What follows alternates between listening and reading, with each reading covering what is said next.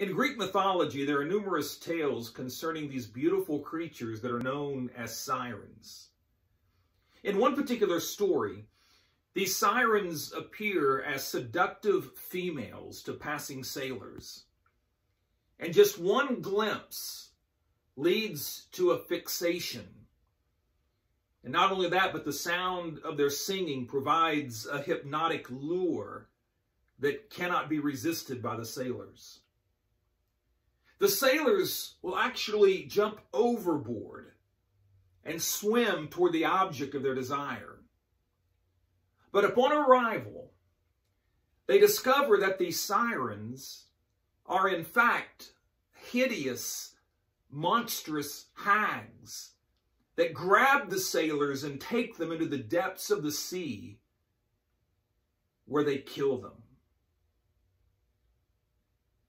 And what a picture of lust that appears so alluring, so tempting, but in the end will destroy.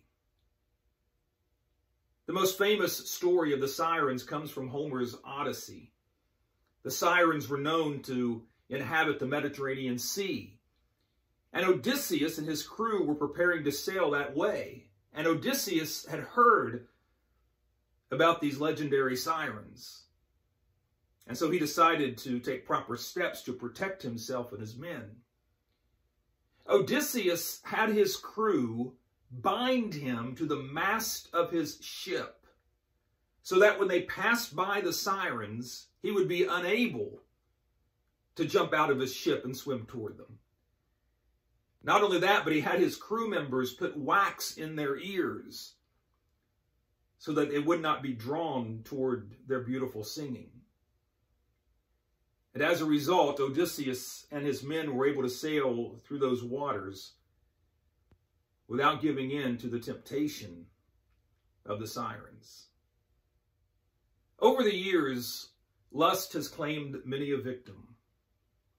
What appears so beautiful and seductive and alluring on the surface, in the end, destroys not only us, but everything around us. So make sure you take proper steps to keep yourself from this destructive sin. Thank you for watching, and be kind.